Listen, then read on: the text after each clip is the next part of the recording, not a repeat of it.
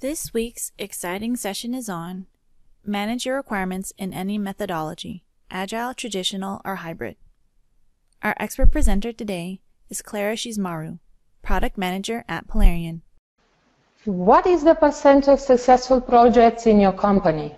By successful, I mean a project that finishes on time, on budget, and with satisfactory results. According to the Standish Group, only 29% of overall projects are successful, 52% are challenged, and 90% are failed. But actually, when you look at the size of the project, you will find out there's a big difference. Small projects, indeed, are much more successful, 78%, and this is closer to the average reported by PMI, so they reported about 64%, and only 4% failed. But large projects, and by large I mean projects with more than $10 million, only 10% are successful, and 38% are failed. So this is huge. What is the cause of this?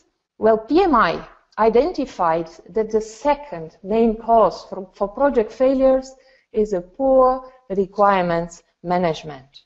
How can we manage requirements better? Good evening, everybody. I'm Clara. It's nice to have you all here, and I'm trying to give you the answer to this question. Before we start, please allow me to tell you a few words about Polarion. Polarion software is a leading innovator in a web-based requirement management, quality assurance, and ALM solutions since our first product release in 2004. We serve companies of different sizes in a broad spectrum of industries. The unique differentiators include the fact that Polarion ALM is based on a single unified artifact repository orchestrated by powerful workflow engine and 100% web-based solution that enables to streamline collaboration, transparency, and release predictability, as well as regulatory standards compliance. Before we start to talk, to enter into the core of our presentation, I would like to look a little bit of what is a requirement. Let's see, we have a definition here of a software requirement.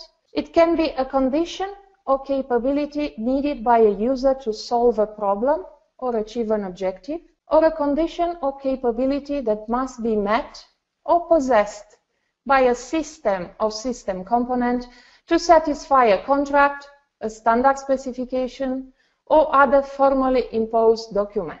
The reason I am starting with this definition is because we talk today about managing requirements in any methodology.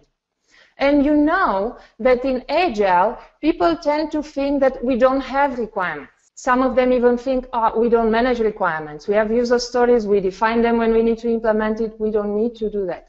But according to this definition, user stories are requirements. And regulators also agree that user stories are requirements. Let's start first with the definition between the Agile and traditional requirements. The first difference is about the time when they are written. The traditional requirements are usually written up front, so before the implementation is done. We have the full details of what the system should do, how it should be implemented. Thank you for watching our webinar teaser. To view the full webinar, click on the link below in the video description. For other recorded webinars, visit polarion.com, click on the Events and Webinars tab, and click on Recorded Webinars. Or take the next Polarion steps.